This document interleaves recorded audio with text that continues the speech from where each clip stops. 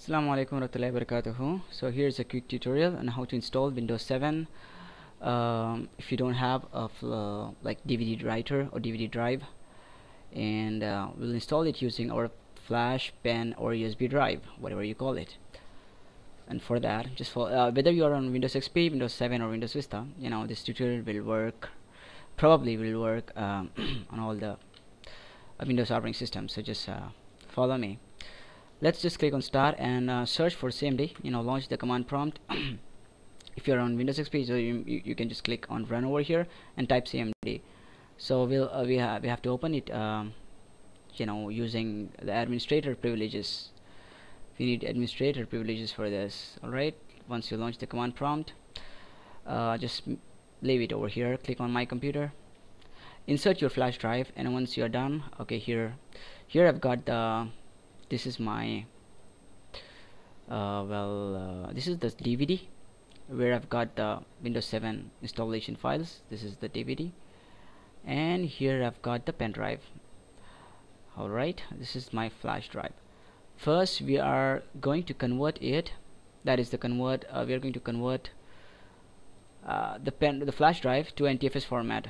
So first format it using your Windows operating system to any file system, and we just convert it to NTFS. So type convert because that's the drive that I have over here, the E drive for my pen drive, slash space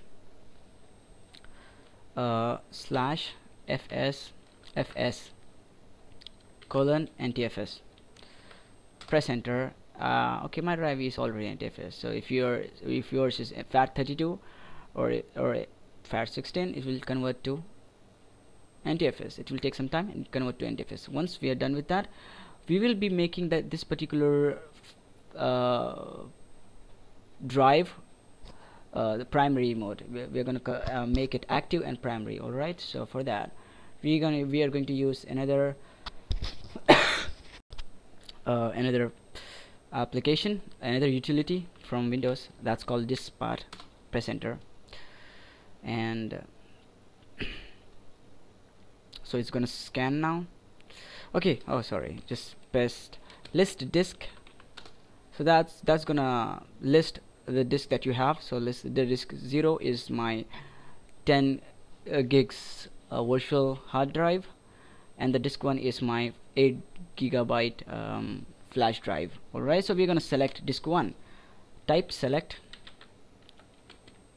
disk is equal to equal sign 1. So disk 1 is now the selected disk, and then after that we gotta select disk select partition. Okay, we can just list partition if we to check if we have more than one partition. We have only one partition, and that's primary, but I've already made everything, so I'm just repeating it. All right, I'm using the same old flash drive and repeating the procedure. So we just have to press select, type select and select partition is equal to again 1. So partition 1 is now selected. So after we select disk 1, we gotta select partition 1, and then we just press active. So this part marked the current partition as active. So we have made this particular partition active. Alright, so this is done. Just minimize it. I guess we're done with this. Alright, then well, you can go and now copy all the files, just sorry, I really don't want to install it, Okay, select all, copy all the files, select all, copy the files and paste it over here, over here. I've already done that, so just paste it over here, paste it, and after that we'll be browsing to this folder boot, and then we're gonna type boot sect. I'll do that, right? So we'll just exit this, type cd no, you gotta type let's browse to the pen drive, cd boot. Alright, and now type boot sect bootSect.exe slash nt slash nt60 bootsec.exe. hold on, I forgot the okay, yeah, e colon, yes, I forgot the command. So that's we're gonna set the bootloader now. We're gonna like bootsec.exe updates the master MB, yeah, master boot code for hard disk partition in order to switch between boot manager and ntdlr. So restore the boot sector. So we're just restoring the boot sector. So okay, yes, boot code was successfully updated on all targeted volumes. So updated interface file system boot code. The update may be unreliable since the volume could not be logged during the update. Access is denied.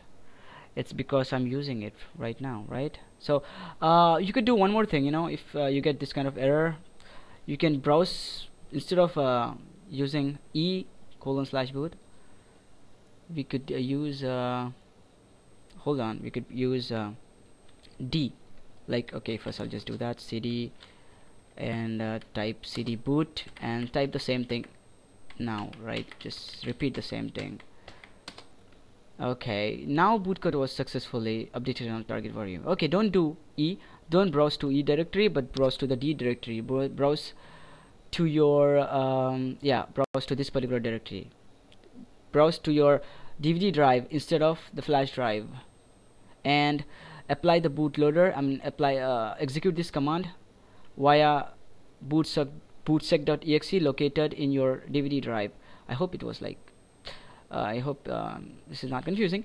Anyways, once you're done with that, again you can like exit. Yeah, you're done, and just reboot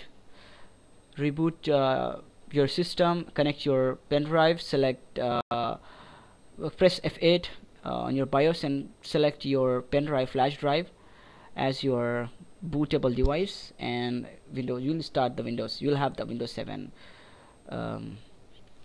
Windows 7. Okay, I'll just show you. I have the file somewhere over here. You'll have the Windows 7 installation process going on. Ignore. Yeah, here I've got two. Yes, I've got two files over here. All right, as you can see, here's the your Windows is loading files. There's no disk in there. There's no disk, and here's the flash drive. Yep, that's it. It's nothing much. I haven't shown anything else. Yeah, get starting Windows. I've got another video over here. Alright, and hold on. Okay, whatever, man. Yes, I guess that's it. I hope it was easy and not much confusing. If you face any error, just let me know. Assalamu alaikum warahmatullahi wabarakatuh.